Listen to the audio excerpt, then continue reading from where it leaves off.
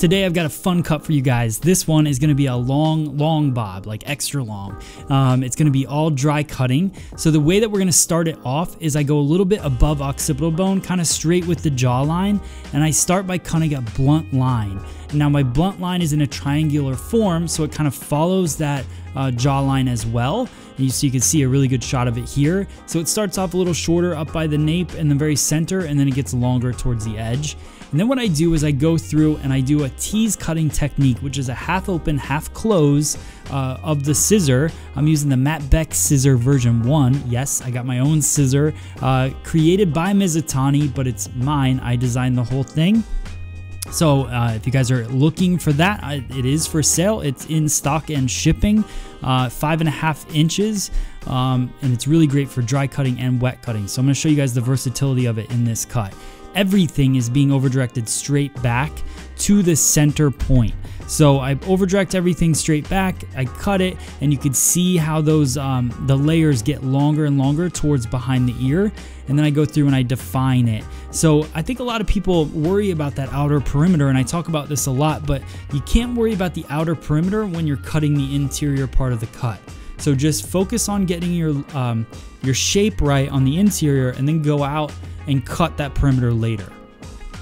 So when I start off the cut, I do more of a tight tease cutting technique. It's very small strokes with the scissor. When I go to this longer portion of the cut, I'm trying to create a little more freedom and air in the shape. So I do a heavier stroke or a longer stroke with the razor, and I go in and still half open, half close, but you are cutting a line. So I bring everything straight back from the head. It's not going to the center back of the head. It's going straight back, and I cut it, and you can see that line that we're creating. It's that asymmetrical A-line shape in the very front, but look how long it is. So this is a great haircut for that client that it's kind of afraid of change, but they're looking for something new. They could still hit a curling iron on it. They could still pull it back into a ponytail if they wanted to. It'd be a small one, but they could.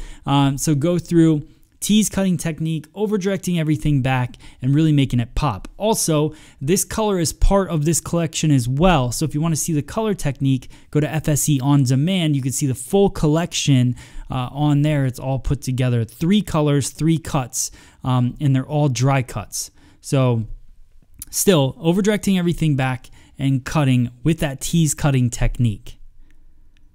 If you guys are wondering how to do the tease cutting technique, just hit the search button and type in tease cutting. Done many videos on this technique, but it's really simple. It's a half open, half closed. So as you go into the hair, you close the scissor halfway, and then you bring it back out.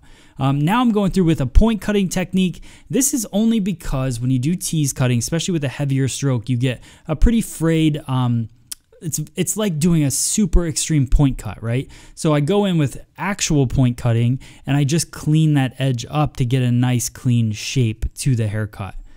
So tease cutting is like a fast way to go through and get your shape, but then point cutting kind of helps refine it a little bit.